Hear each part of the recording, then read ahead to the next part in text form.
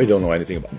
I spoke last night with him and how it is with his injuries. We need further assessment. That's what they are doing now, and then we will know more.